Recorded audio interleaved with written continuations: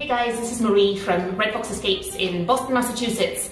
In a minute I'm going to show you a little synopsis of picking locks. If you knew us, you would know that it is quite indicative of our personalities that I spent $10 on a little set of lock picks when I first learned to pick locks. In fact, it's the only set I've ever owned from Amazon.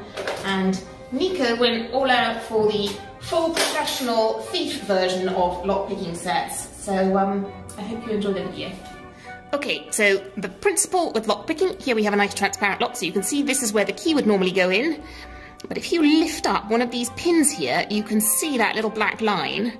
That line is a gap between these two different pins. And when that line is exactly on the edge of this barrel that will allow you to turn the barrel, you want to line up all of the pins so that they're all lined up with that gap in a straight line, which is actually what happens when you insert the key. And now you can see the tops and the bottoms of these are then all going to be aligned the same way, and when you turn the key, that allows you to open the lock. So the top parts of the pins are all the same size, and then the bottom parts are all different sizes.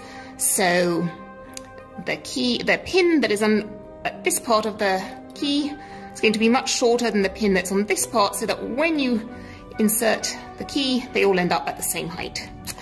And now I will show you how that works from a picking perspective. So you need to have a tool like this to put some pressure, rotational pressure on the barrel, and then you take your pick, and what you want to do is one by one you end up, whilst putting some pressure, you end up making it so that all those pins align, and then you can open the lock like that.